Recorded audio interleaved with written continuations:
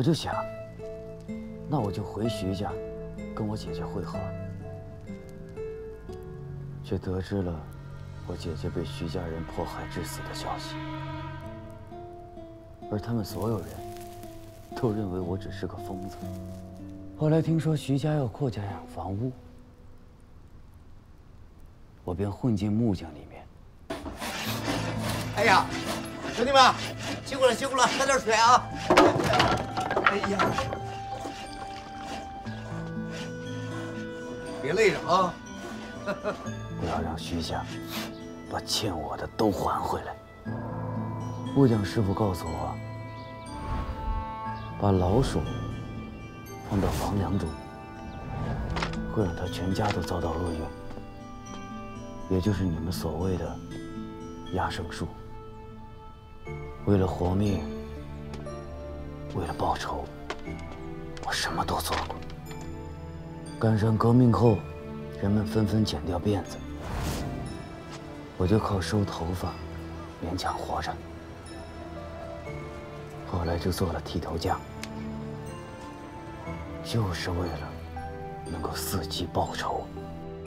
我像牲口一样苟延残喘地活下来，就是为了让徐家对我姐姐的惨死付出代价。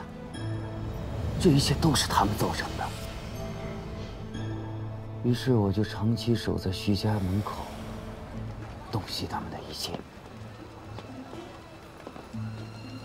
徐生江很少出来，我就盯上了徐家大少爷徐福林。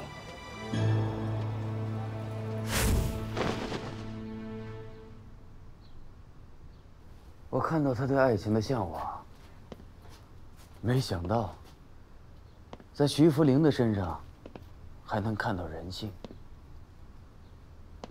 他爱那个女孩，爱得辛苦，爱得纠结。我在晚上去了坟场，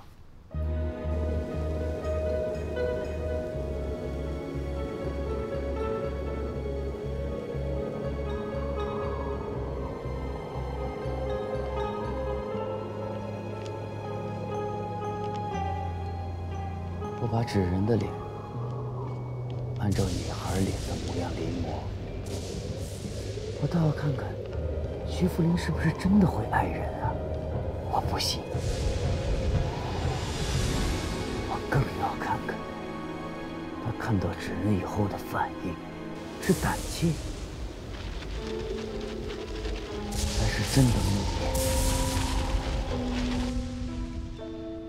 念？见怪不怪，奇怪自败啊！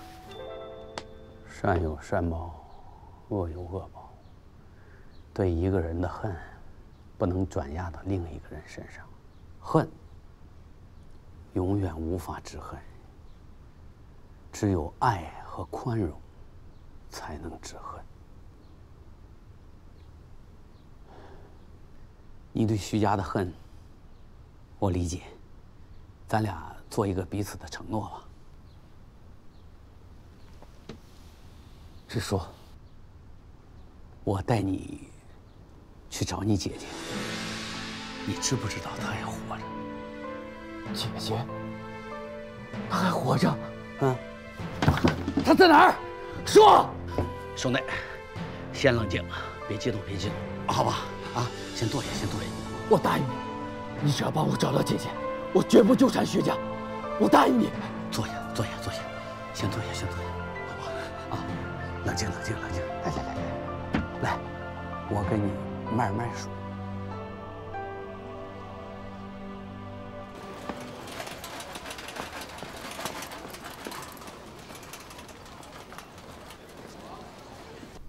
这些线都是什么意思啊？你可以把它看作某一种爱，某一种恨，某一种欺骗，某一种善意，某一种恶意，某一种讲不清的纠缠。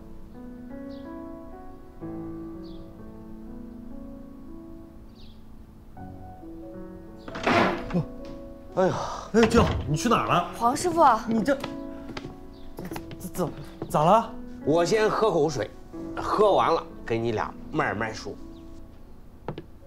我来。